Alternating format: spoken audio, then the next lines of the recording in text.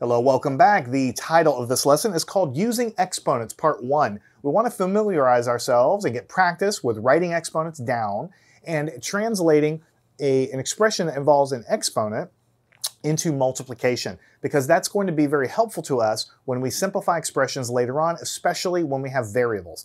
So let's start by just talking about the idea of an exponent. So what we have here is the number 5 and it's raised to the power of 2. Now the exponent itself is this number 2 up here, and what we call the base is the number 5. Now what does this actually mean? This means it's a shorthand way of writing a multiplication. We want to express this as what we call a product of factors. So don't let the idea of product of factors scare you. Product means multiplication, factors means thing, I guess, is probably the easiest way to think of it. So when I ask you to write it as a product of factors, I'm asking you to write this as the multiplication of things. It's a little silly, but that's how we translate math language into everyday language.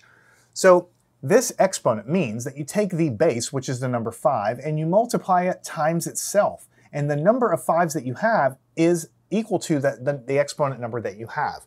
So 5 to the power of 2, if I write it as the product of factors, the answer here is 5 times 5. One of the factors of this thing is 5, and the other factor is another 5. These factors, when you multiply them together, meaning when you take the product of those, they equal the 5 squared that we have. Squared is the power of 2, of course. All right. Now, I didn't ask for it in this particular problem, but you already know that 5 times 5 is 25. So these three things, they look different, but they all mean the same thing. 5 to the power of 2 means 5 times 5. There's 2 of them here because the power is 2.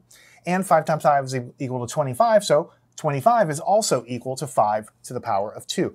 These are all three different ways of writing the same thing. Now, just to get a little more practice and clarity, what if I had 5 to the power of 4? How would I write this as the product of factors? All right, well, I would have the base 5, but then I would be multiplying times itself, and then again times itself. Now this is 5 to the power of 3, but we actually have a 4.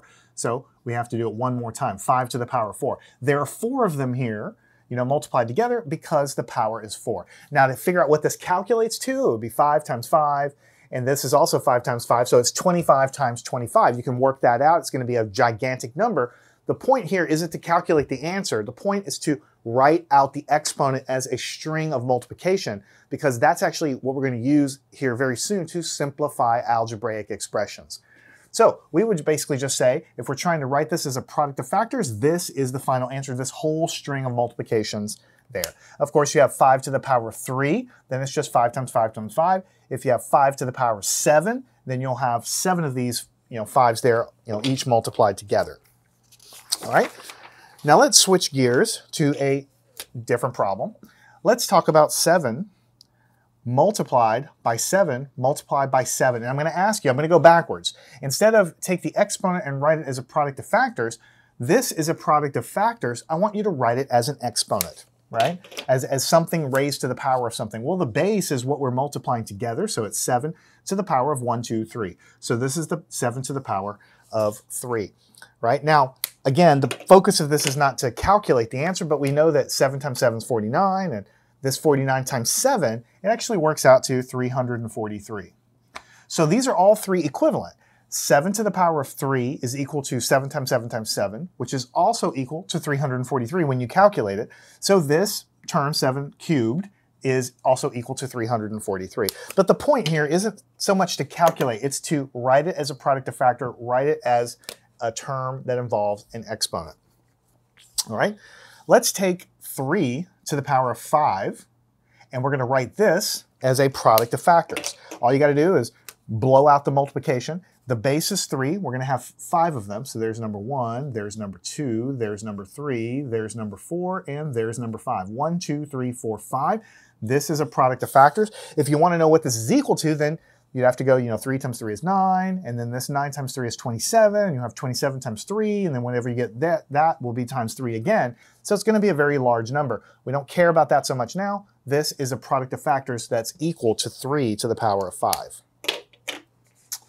All right, let's move right along. What if I give you the factors 11 times 11 times 11 times 11? This is a product of factors. A factor, again, is just something you're multiplying together. So this is 4 items multiplied together. Write it as a term that involves an exponent. Well, we're multiplying 11, so the base is going to be 11, and there's 1, 2, 3, 4 of them, so it's 11 to the power of 4. So we're just going backwards. Product of factors, this is a term that involves an exponent.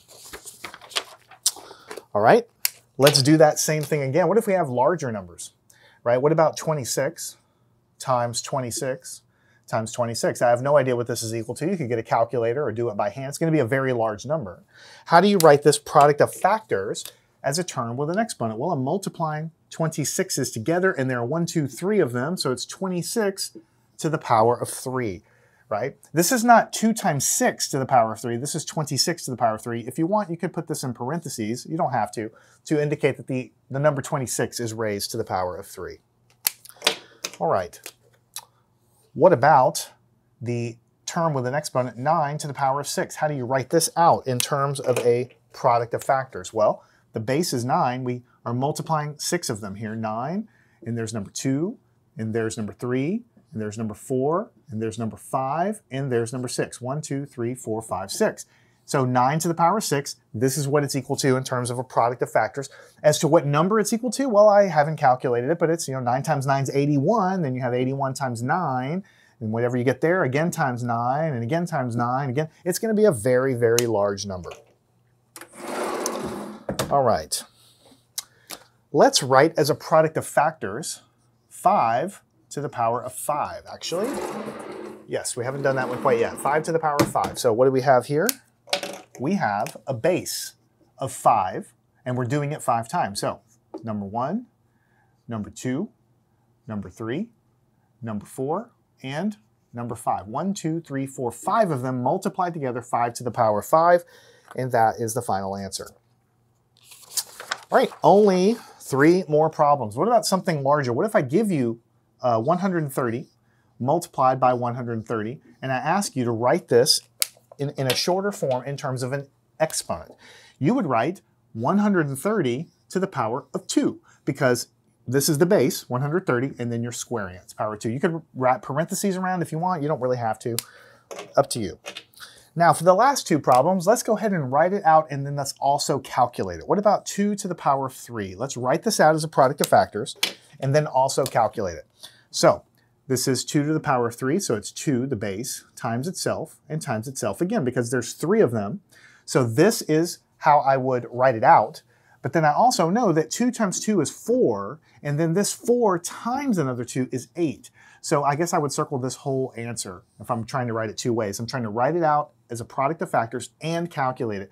2 cubed is equal to 8 because 2 times 2 is 4, 4 times 2 is 8. And then this is our very last problem, 6 squared. Let's again write it out and calculate it. Well, the base is 6, and it's multiplied by itself. There's 2 of them here, so that's 6 squared. And 6 times 6, we know, is 36. So if I was trying to write it out and also calculate the answer, I would say 6 times 6, and that's 36, and that's writing that guy out. So in this lesson, we've covered exponents. What an exponent is, it's essentially a shorthand way of writing large multiplications. When you have a string of numbers multiplied together, and it's the same number multiplied by itself over and over, we write it as an exponent. I know it may not seem so here in the beginning, but actually we use exponents all the time. You might say, well, when would I ever need to multiply numbers times itself? All the time. Well, it turns out it happens all the time. And I don't want to get into the reasons why right now, but you will find that you will never get away from exponents. You're going to be around forever. So let's see, we have to get comfortable using them. So practice these. Follow me on to part 2. We're going to continue getting practice using exponents.